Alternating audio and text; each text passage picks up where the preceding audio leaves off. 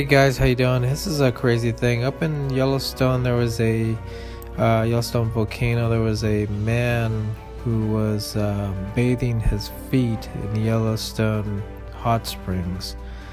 There's a footage of it of this man who actually took his shoes off and started to actually put his feet in the hot pool of boiling lava water. And there's other people who cried out saying, yelling at him to get out and be careful, and it seems like it says that he didn't look up and make eye contact with anyone, so basically he didn't care.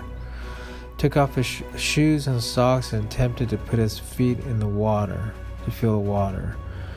And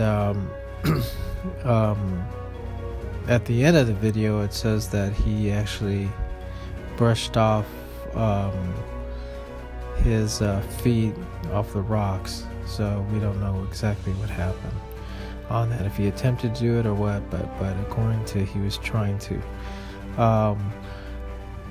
Just so you know, in 2016 there was a 23-year-old a man who actually slipped and died in the hot springs after being sprayed 60 meters from the path. So that shows you how powerful the hot springs are, especially the Yellowstone. They call it the Yellowstone Cauldron. Thank you for watching. Please subscribe to us on YouTube.